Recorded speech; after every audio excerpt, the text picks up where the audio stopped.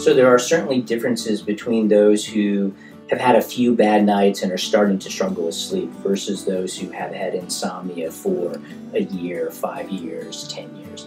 I think the people who are just initially struggling with sleep problems often find that it's very stress related and that there's some acute stressor in their life that is creating the sleep difficulty, so relationship problems or work problems or financial problems or whatever it is.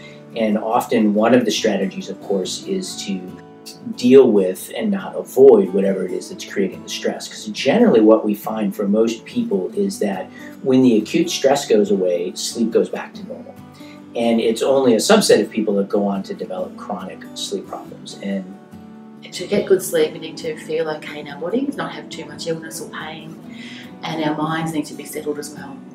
Not too much hyper-arousal or worry and churning over things or anticipation of things. As we all know, often it's the rumination and the anticipation that can keep us awake at night.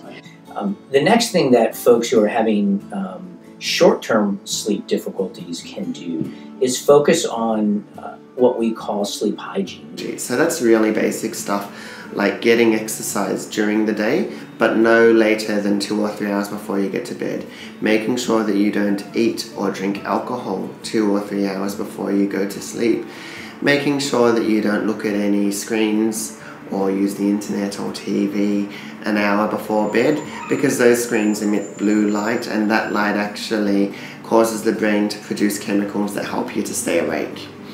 The reason that we like to do that is that actually one of the reasons that somebody will continue to have sleep problems even after the initial stress resolves is that they've dealt with those sleep problems in an ineffective way that actually creates a long-term insomnia. Then what happens is that people try to compensate for that poor night of sleep, and what they do is they decide to spend more hours in bed, or they take naps, and they do all these sorts of things that actually sabotage their sleep, and those become a habit.